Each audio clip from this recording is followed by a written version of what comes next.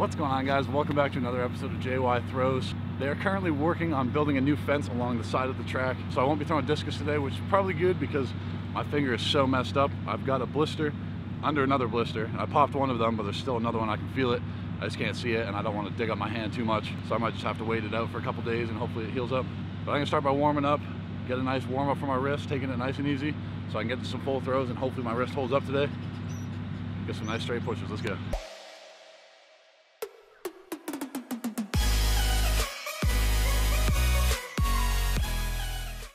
So before I get into what I was working on today, I want to talk a little bit about what's going on with my wrist. So lately, I've been trying to change my technique, and a big part of that is the hand position. I've tried to move my hand down a bit lower in my neck, get the ball up a bit higher on my fingers so I can start to snap it out of them on the finish. But in doing this, I put a lot more stress on my wrist, and it's been getting sore, and it's not injured. I just definitely feel like I need a lot more strengthening. So I've been doing exercises in the weight room, trying to work on my grip strength and wrist strength. But until then, I just need to continue to get throwing reps and not overwork my wrist when it's sore. And this goes for any part of your body. So if it's starting to hurt and then continues to hurt more, or is affecting you from getting good productive throws, then sometimes it's just worth shutting down, because taking a day of rest now before you hurt yourself compared to 2 weeks of rest after an injury, you're going to be kicking yourself later. So just listen to your body and what's going on. And that's why with these picking drills, I was going nice and slow, nice and easy, not trying to snap it out of my hand too hard, but just start to warm up my wrist and get all the muscles in my arm firing and warm so that I don't hurt myself later on in practice.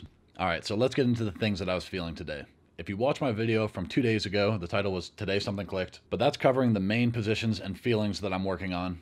But today I built on that and started to feel something that helped me get my best practice ever so far. So I like to try to understand the physics of throwing. And today I'm going to go over the finish and what I was feeling, and maybe you'll be able to apply it to your throw. So to understand the finish, let's look at the mechanics of a trebuchet and a skeet shooting, disc throwing machine. I don't know what to call it. Both of these are an excellent demonstration of how your body needs to operate. You see the weight pulling straight down, and when that hits the bottom, that's when everything on the other side is snapping through and accelerating and at its peak speed. And after that, if the weight keeps going, it's just going to be slowing down the arm.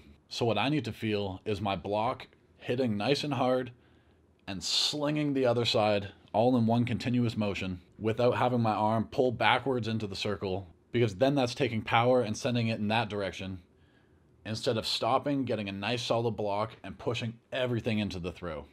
You can see these mechanics with the skeet shooter too, and this is a good way to think about the discus. You're that middle axis, and it's got to spin around rotationally, and the longer you keep your arm, the further it's pulling out, and the tip of your arm, the further away from you it is, the faster it's going to be going. So you want to keep everything nice and straight, in line with your shoulder, rotating around you to get that nice snap and sling and good flight. And shot put's the same feeling. I just like to think of my elbow as the arm, and then it's just kind of got a weird hinging double extension piece that you've got to time up with the snap also. So I didn't figure this out until about halfway through practice. I just didn't talk much during practice today, so I wanted to cover this first so you have something to look out for. And today I had two kinds of throws. One was a throw that was flat, and I was getting a nice push where I was trying to feel that trebuchet motion, but the shot put was coming out really flat. And the other kind of throw, I was getting underneath it and getting better lift on it, but I wasn't feeling the same trebuchet launch and push. So I need to find a middle ground where I'm pushing the ball at a 45-degree angle or around 45 degrees, getting that stretch and snap by pulling my off arm down like that counterweight, and then timing everything up for a nice straight push on the finish. And it's a very difficult motion, and that's why I'm not throwing 22 meters yet, but I think understanding the physics of this and then trying to do it in practice every day, I'll slowly start to feel it more and more and time it up and connect the two kinds of throws to one super throw so I can actually be one of the top guys in the world. Let's get into practice.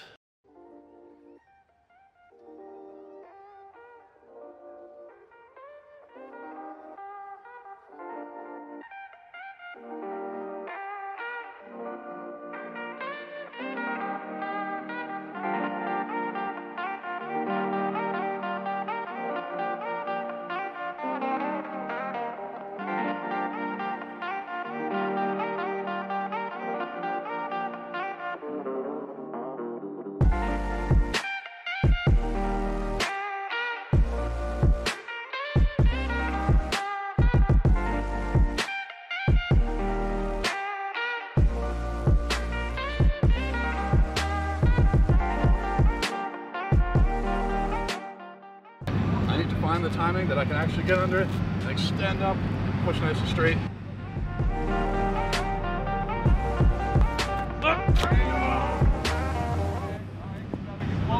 Yeah, slip down a bit.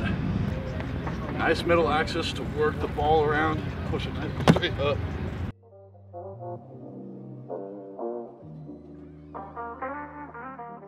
So nice. I'm still afraid to just like get into it and push because my wrist is a bit weird. No, don't need to.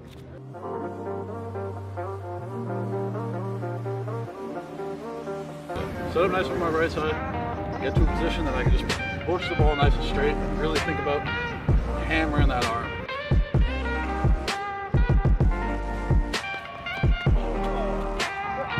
Wow! That was the first one today that I felt I actually pushed it, so if I can find that again, push it nice and tall.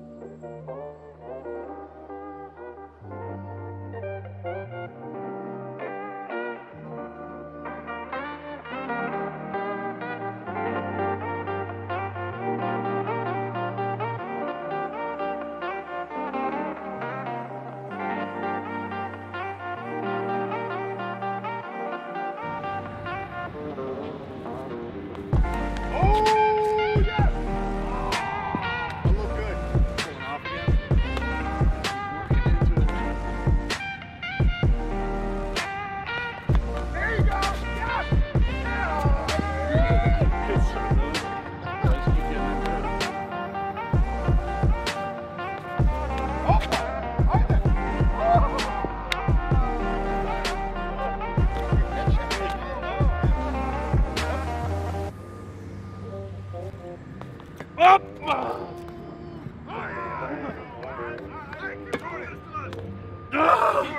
I need to get to a good position, just drive up and push it nice and straight, just punch it.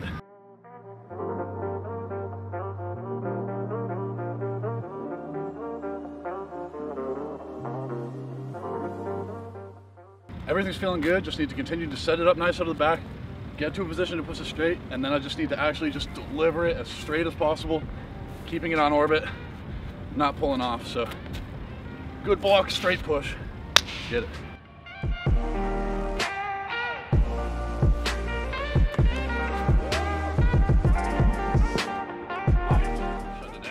Man, that was so close to being over 20 meters today. Things are feeling awesome.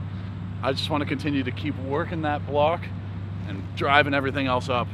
I definitely felt on a lot of throws that I was pulling off with my off arm, and that's sending energy back into the middle of the circle instead of setting up a nice block on that side and working everything into it. So I'm gonna try to find that and keep working that, continuing to use some stretch to my chest, snapping everything, but I can keep playing around with it, keep tweaking positions until I get those 22-meter throws. But it's just one day at a time. Anyway, guys, thank you very much for watching. I hope you enjoyed the video. If you did, leave a like, and if you really enjoyed it, subscribe for more. I will see you in the next one.